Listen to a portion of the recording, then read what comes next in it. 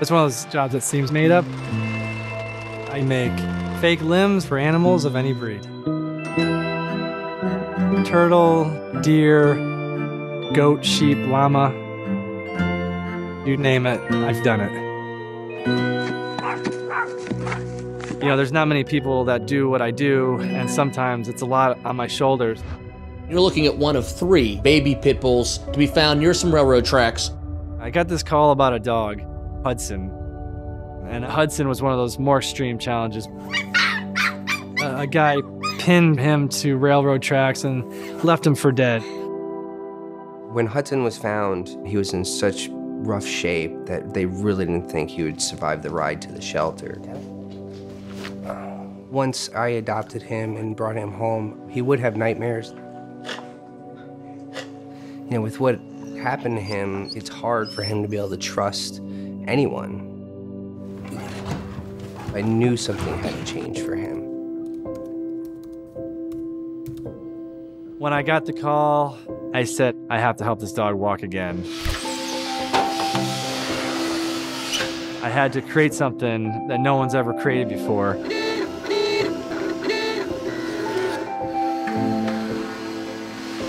I created about 5 different versions of prosthetics. And I'm like, fail, fail, fail.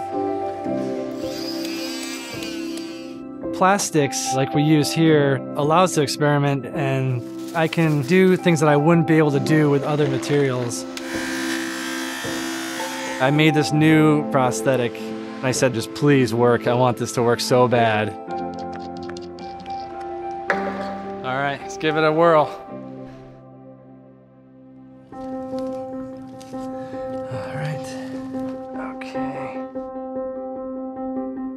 You cross your fingers every time you fit a prosthesis.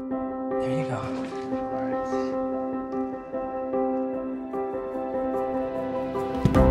Good boy. It's just one of those miracle moments. Yeah, definitely. Come on, come on. It was like a whole new Hudson. He was like, I'm free. Oh, there we are. There he is. There he is. You ready? You ready? He's a thriving dog now, and he has a purpose in life to help others.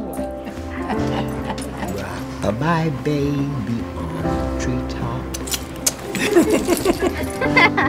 There's his belly. He's a friendly one. Hudson liked people again. I think his faith in humanity was finally restored.